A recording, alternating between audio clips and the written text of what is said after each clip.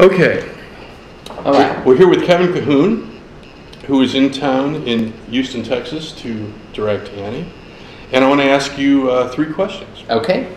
Question number 1 is, would you please say a word about your previous history with Bay Area Houston Ballet Theater? Sure. I'm originally from Houston, Texas. I started as an actor in Houston. My first TV commercial was for the Trademark Flea Market here in Houston. And I went on to study I went to the Performing Arts High School in Houston, HSPVA, and Humphrey School of Musical Theater at Tuts. And I'd been at Tuts about a year, and then Lynette Gregg, who is the founding artistic director of Bay Area Houston Ballet and Theater, asked me to join the production of The Nutcracker as the prince.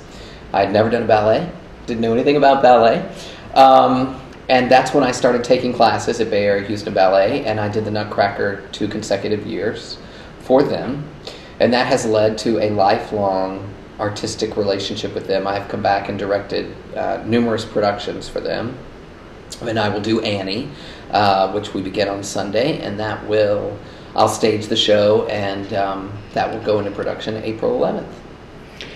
And that segues into the second question. Sure. And that is, let's talk about how are you approaching Annie as the director of that?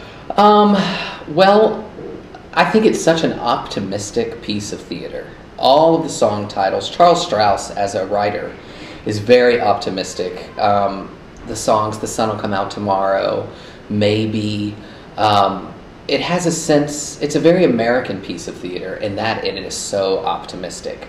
And I also think it's such an interesting story because none of the characters are connected to each other by blood. It really is about non-traditional families. You have a bunch of orphans who are in this orphanage. They're their own family unit. Daddy Warbucks, Grace, his secretary, and Annie become a family unit at the end of the show. The people in Hooverville, takes place in the Depression, the people who are living under the bridge because they have nowhere else to go, they become a family. So I really think it speaks to the American experience in that we are all immigrants. We really are all here, not connected. There are some, Native American people, but the majority have come from other places. We all live together to create a community. So that's sort of my thought on it. And in what aspect how does that affect the staging or the action or how you're going to arrange the production from a directing standpoint? Well, it takes place in New York City. So an idea that we are going to go forth with is that, and there's a big number called NYC where Daddy Warbucks takes Annie out to New York City, outside of the orphanage. Look at what this city has to offer. So our plan is to go through all the different neighborhoods of New York City. We're going to go through Chinatown, we're going to go through Harlem, Hasidic Jewish community, and then by the end of the number, everyone is going to be there together, showing Annie that this is what New York City, and really America, is at its greatest. And then at the end of the show, for the final, The Sun Will Come Out Tomorrow, we'll fly the mansion out and we'll see all of these people from all the different walks of life and all the different neighborhoods all singing The Sun Will Come Out Tomorrow with Annie. And I think it's timely too, we have such a tricky economic situation right now that I think it speaks to people that we can survive and we can get through it. It speaks of optimism, and I think that's the main word we're going for with the production. Gosh, that sounds exciting. Yeah, I hope so. Now also, you're in this brand new movie, Mars Needs Moms. Yes, I am. We're having a special screening of tonight that we're going to, and I believe that it opens tomorrow. That's right. It opens nationwide tomorrow. Nationally. So could you please tell us an interesting story about what that was like to make? Sure, absolutely. Well, it is shot Disney and Robert Zemeckis came together to produce this film, and it's shot in motion capture, which, if you don't know what that is, it's how they did Avatar.